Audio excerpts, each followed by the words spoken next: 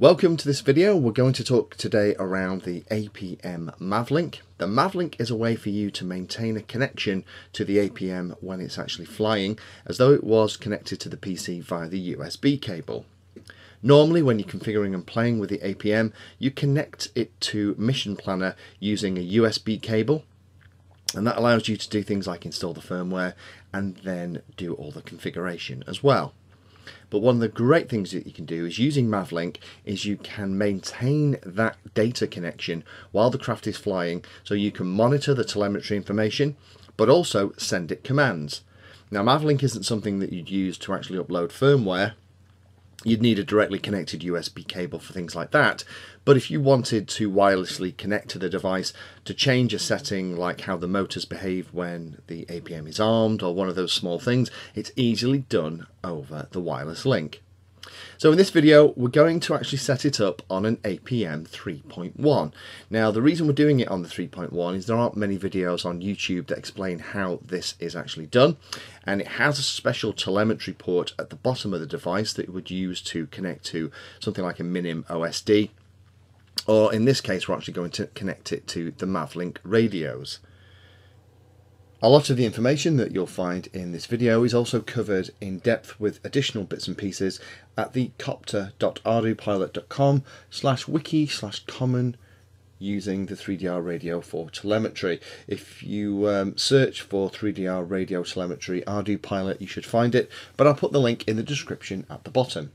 On these pages there is everything you wanted to know about how you configure the radios using an FTDI to USB cable that we'll cover in this video, talking about the different regions and which of the frequencies you can use in each, and then talking about how you can do things like monitor the link quality, and also talks about range as well as troubleshooting and doing things like doing firmware and forcing bootloader. So if you are interested in this and this is something you want to know more about, I would strongly recommend have a look at these web pages. They're full of fantastic information. So if you are interested in APM, I have two APM series on YouTube already.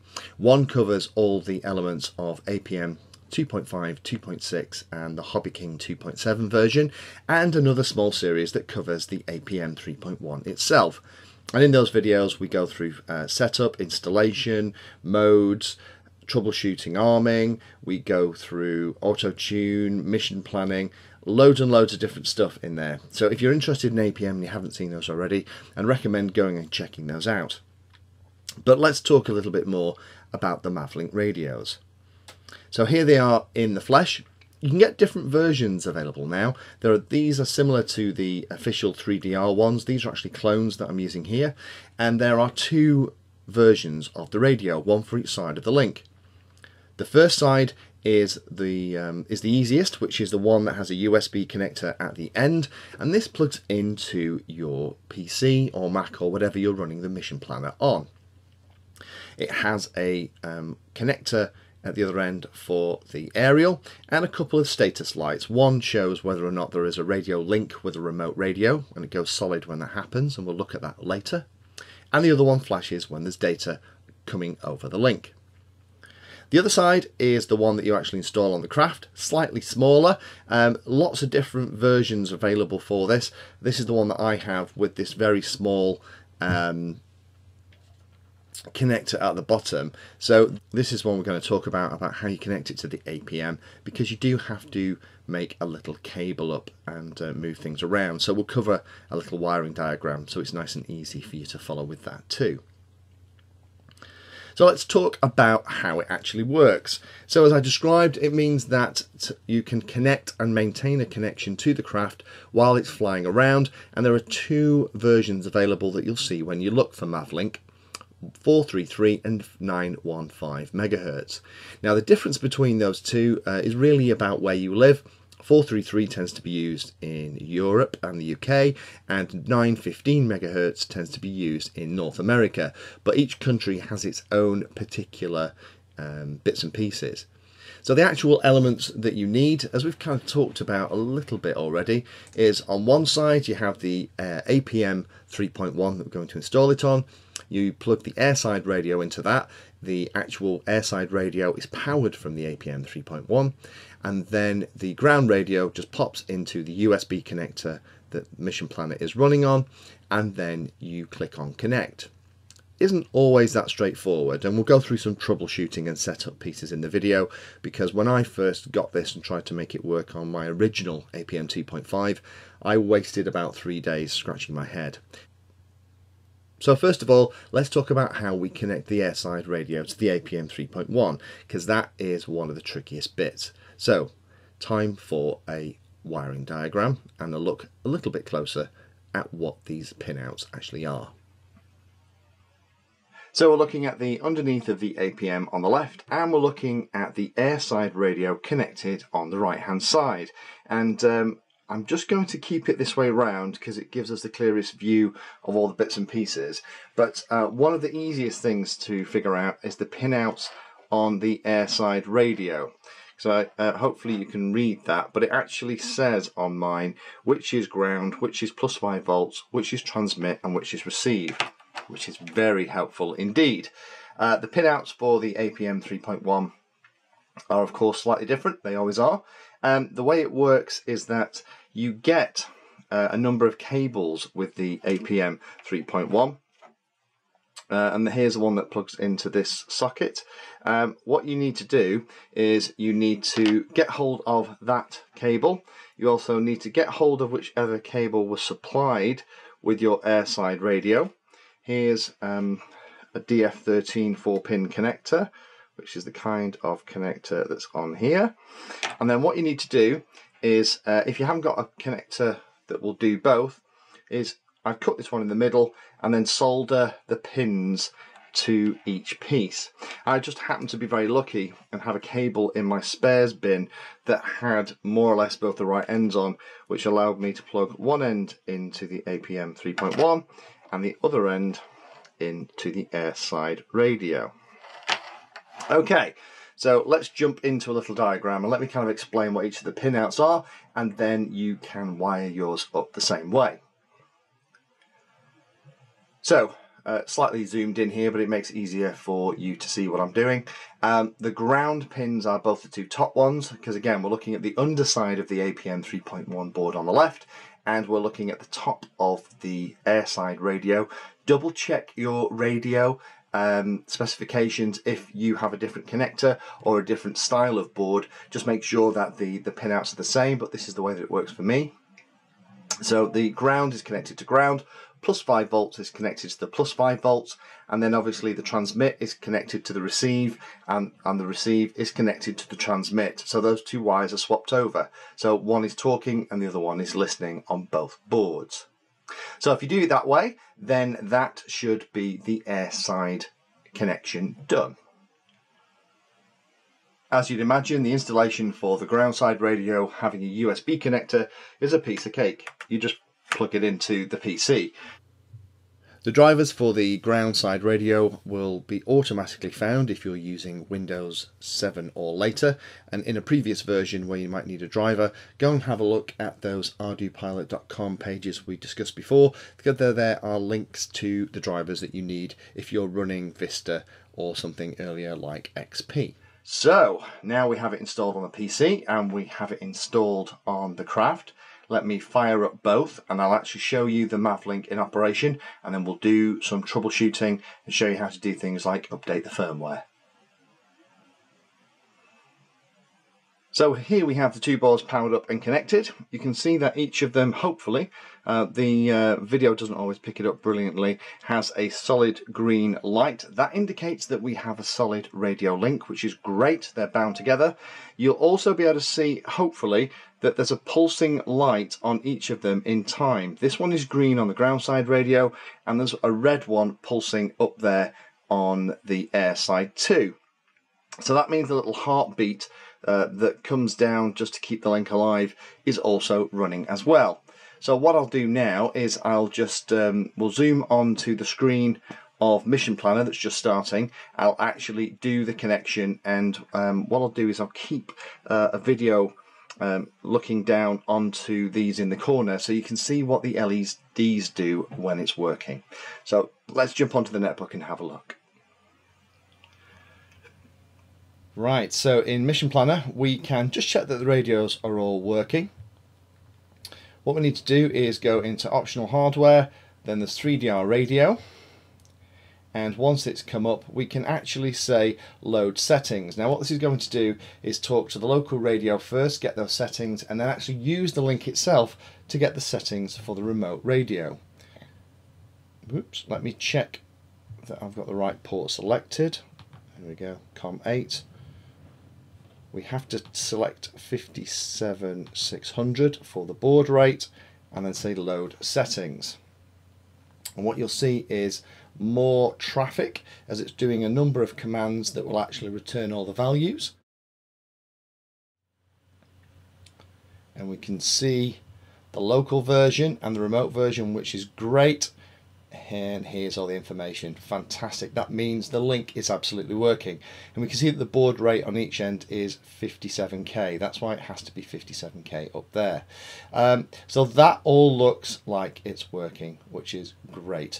We can upload firmware and we'll do those things a bit later, but for right now we are just happy that we can see both ends and all of the airside and the other bits and pieces. If you hover over each, it'll actually tell you what they all mean. Well, basically they just need to be the same. So now let's go into flight data and let's see if we can connect to the craft.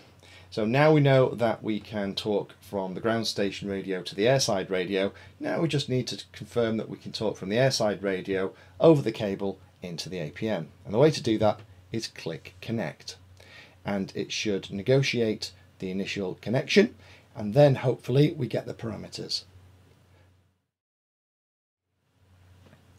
And here's the parameters coming down. And you can see now the lights on both of the radios are going bananas. That is all of the traffic coming down. So now we have a live connection to the craft. If I actually tilt the craft, you'll see it live on the screen.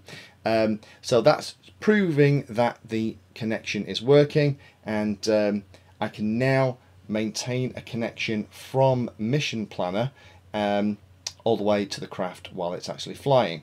And the nice thing is, as the telemetry is coming down, we can save it into a log file for review later, and I have a video in that in the main set of videos.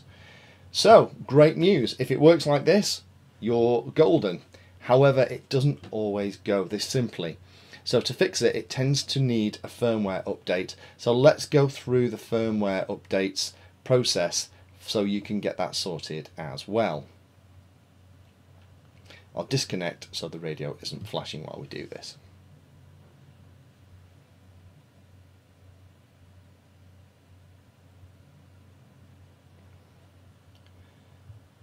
Going back into initial setup and clicking on the 3DR radio section, there's an option to update the firmware locally. Now this is obviously only going to update the one that it's connected to, so I could update the firmware easily here onto the ground station by just clicking firmware local.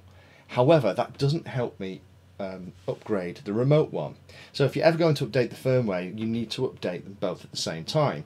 So I'd recommend, if it isn't working, first of all, plug in your ground station, click on upload firmware local, go through the process, and then once you've done that, we need to then use an FTDI connector and a little cable so that we can plug the airside radio into the PC and then click update firmware local again so that we can have both of the firmware updated. So let's just pause there and I'll show you the process and what you need to do to get the cable working. Here's the FTDI adapter with a cable. I'll show you how to make it in a minute. If you're not familiar with what the FTDI adapters are, you'll almost invariably end up with a number of these as you get more into the hobby. They're used to program all kinds of things that have a serial link and make it so that you can connect them with a standard USB cable to your PC. If you're already familiar with devices like MultiWii or MinimOSD or any of those kind of Arduino based boards, then this is something that you should have in your kit bag. They're only $5 or $6. They're cheap as chips. You tend to get them with a lot of equipment, and you'll end up with a number of them. And I have one now that I keep configured for things like the 3DR radio, where we need the much smaller DF13 connection. So to connect this up, let's do that. We'll first of all unplug the radio from the quad. Let's remove the quad out of the way. We won't do that now.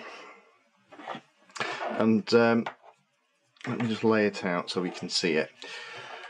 So here's the FTDI connector and the board. Let me just zoom in and you'll be able to see the cables a bit clearer. So here's the airside radio, here is the FTDI connector. Now on the ones that I have here, I'm quite lucky, it actually tells me what the pinouts are. We already know what the pinouts on the radio are, so we just need to connect the two up together, and then we have a USB port off the FTDI connector that we can use to plug into the PC. Now the ports on the FTDI connector, the way it works on mine, going from top to bottom, is DTR, RXI, TXD, plus 5 volts, CTS and ground. And as we know on the right hand side, it's ground at the top, plus 5 volts at the bottom, and receive and transmit in the middle. And we connect it very similarly to the way that we did to the actual APM itself. First of all, we need to connect the 5 volts and the ground together, and then we need to connect transmit to the receive pin and the receive pin to the transmit pin. So again, while one is talking, the other one is listening on both boards. So once we have the cable all done and looking like this, so each of those connections that we've just discussed are here, plus 5 volts, ground, transmit and receive, we can plug the FTDI board into the USB cable, and we can plug the USB cable into Mission Planner, and again select the right COM port and click on Update Firmware Local, and this time it'll be updating the firmware on the board itself. So you don't need to worry about telling it it's the remote board, it doesn't worry about that. Once you have both sides flashed, then it might work. This is the problem that I had, and this is the way, after 3 days of scratching my head, I eventually got it sorted, because in my instance the ground radio could see the airside radio, but the airside radio was struggling to speak to the APM. I think part of it was the baud rate wasn't 57,600, but also the firmware update sorted it. So that's how we update the firmware on the radios. So in conclusion, that's MAVlink. I'd recommend, if you do a lot of long-range flying, or you're interested in making a really fancy ground station that does all of the remote telemetry bits and pieces, or you're looking to maybe fly the model simply using the ground station and the commands that you can send it like that, then MAVlink is an option for you. Just be careful, make sure that you keep these aerials that come with the radios separate.